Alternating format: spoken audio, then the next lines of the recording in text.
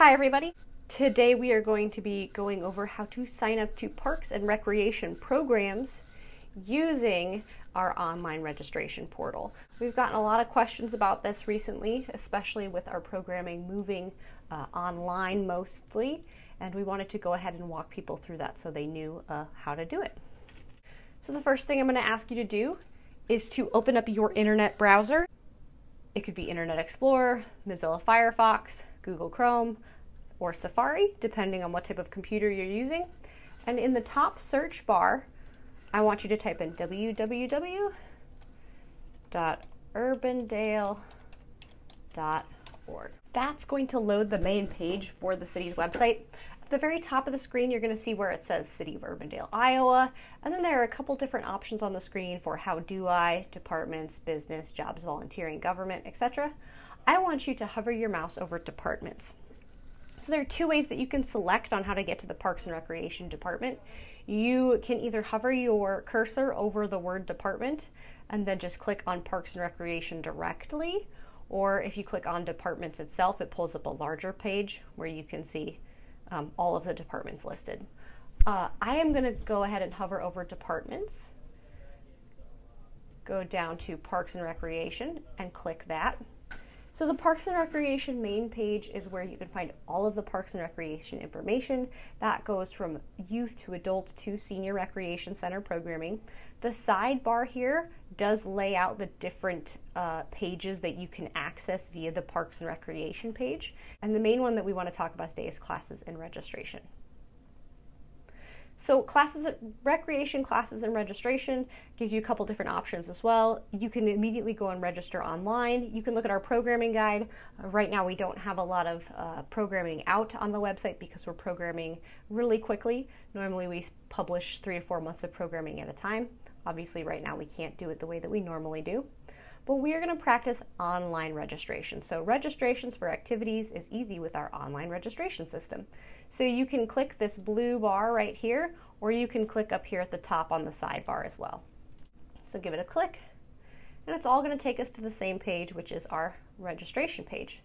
So a lot of the questions that we get about registering for programming is, if I have registered for programming in the Urbandale Senior Recreation Center in person, do I already have an online account?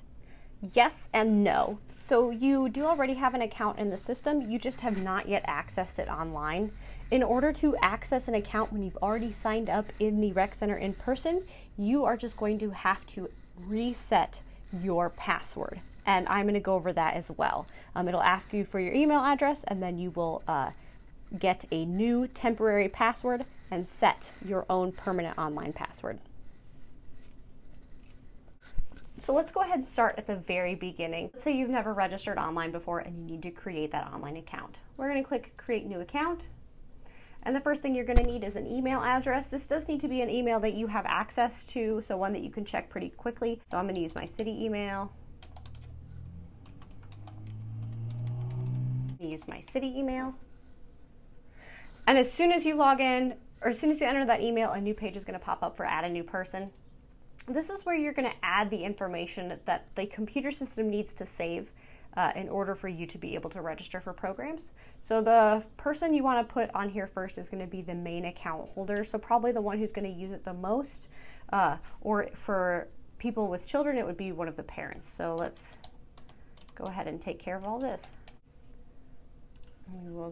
I am just going to say that I was born on the 1st of January in 1990. Okay. Everywhere that you are seeing these red stars, these asterisks, that is a required field. I'm going to use the senior center for this.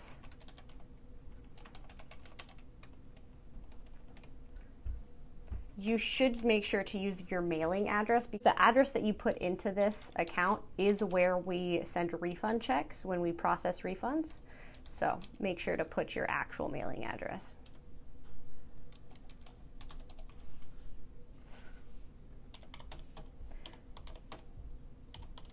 And you can see that it requires a daytime phone and an evening phone. I'm just going to use the center's number. Iowa, and this address makes me a resident. Now we're going to set a password for our account so we can log in again later, and it does require an emergency contact. So I'm going to put my boss, Carissa Williams.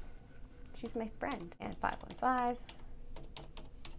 And again, notice that you have to do day phone and evening phone. And then we'll click submit.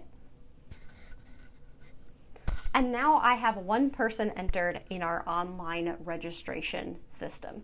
You can add a new member if you have a spouse or if you have grandkids or small children. This is where you would add that member. You can also do that while you register. So now that I have an account, I can click account and I can see my information. Again, from account, I can add a new member. I can edit my member information if my address has changed or anything like that. So now that we've created a new account, let's go over checking to see if you already have one and resetting our password in case you've forgotten it. The reason that we encourage people to create a login is that you can save all of your family members under one Parks and Recreation account, so you don't have to log into 2 different accounts to sign both you and a spouse or you and a child up for a Parks and Recreation program. If you're not sure, a good way to check is to say forgot password.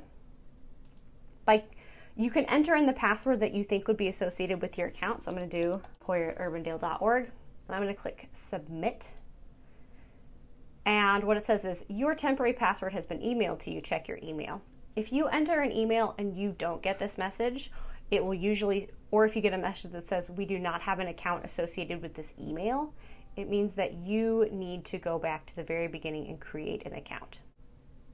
And now that I have that temporary password, I am going to log in. If you have never created an account before, this login page is where you'll see create a new account, and I'm going to walk through that with you as well. So once you have created an account or once you have recovered your password, you can go ahead and click sign in. You can see it takes me back to that main page of Urbandale Parks and Recreation, but here on the right side of my screen you can see it says welcome Katie Poyer. So that's how you can tell that you are logged in, right? I want to go ahead and I want to register for an activity or event. So I am going to click register for activities or events. This is going to pull up a sidebar menu that tells me everything that I can register for right now. So in our 2020 virtual programming, there's a Flowers for Mom. You can read a program description when you click on things. This is just a Mother's Day event. You can see how much it costs. You can see how many people have signed up and how many spaces are left. And you can see how long the program runs for. The next thing I'm going to click is go the social distance. You've probably seen this advertised on our social media. This is an online fitness challenge. We are going 50K, and you can log your activity minutes or your running or walking distance in order to complete the challenge. So you can see it says capacity 100, availability 55, fee $20, and here's a description, and I can even look at a lot more information about the program too. So let's say I want to sign up for the virtual challenge. I'm going to click sign up. This is where when you created your account initially, you can add as many family members to your Parks and Recreation account as you want to make it easier to sign up. So right here I have Katie Poyer, and if you are here and you just see your name, you can add a new family member at any time. And it's going to ask for some information. Anything that you see that has a red asterisk is mandatory information. So you have to enter information there in order for this to work. Okay? Self for the social distance 50K. I have to make sure that my emergency contact is populated, including both a day phone and an evening phone, medical notes if any. Down lower on the screen, you'll see there are different questions. What's my shirt size? Adult medium. Do you need us to mail your shirt? No. Additional comments not necessary.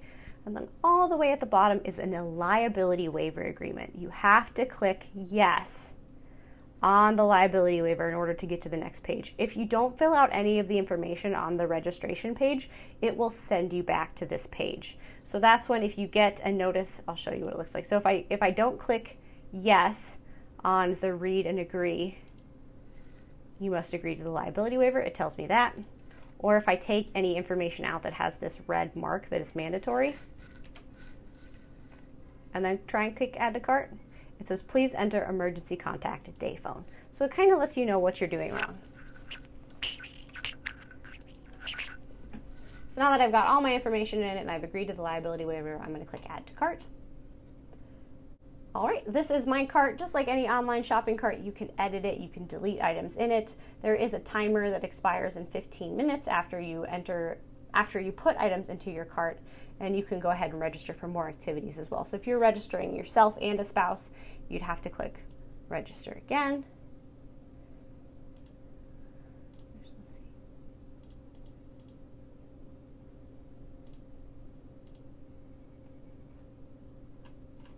And go back and enter the activity again and register your second member, right? Cool.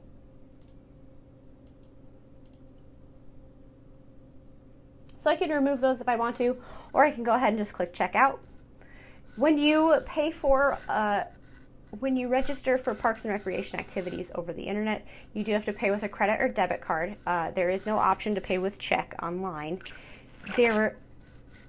Some of you might be aware that there is a 3.95% convenience fee added to credit card transactions. Those are only when you are in a physical City of Urbandale building. If you pay online, there is no convenience fee added to your purchase, right? So you can see it's a flat $40, and I would just enter my name on my credit card, got my billing address, type of card, card number, all the same information you would normally enter in order to register for a Parks and Recreation program. So that's the kind of the whole thing start to finish. Once you enter your information, you can just click pay. And if you want to register for more, you can click programs or activities. If you're not sure that you registered, click account. And you can see what activities you have registered for. So you can see that I have Go the Social Distance 50K pending in my cart, right? But I know that I don't want to do that, so I'm going to go ahead and delete that out of my cart. So that's how you can check and see what activities you are already registered for. You just go ahead and do it however you like. Just remember the Parks and Recreation page and online registration, and that'll get you here and help you out. So if you have any questions, you can always feel free to call the Parks and Recreation Department or the Urbandale Senior Recreation Center. Feel free to leave a voicemail, and we're really good about getting back to you very quickly. Otherwise, you can also send us an email. But I hope that this video encourages you to sign up for some of our virtual programming that we're doing.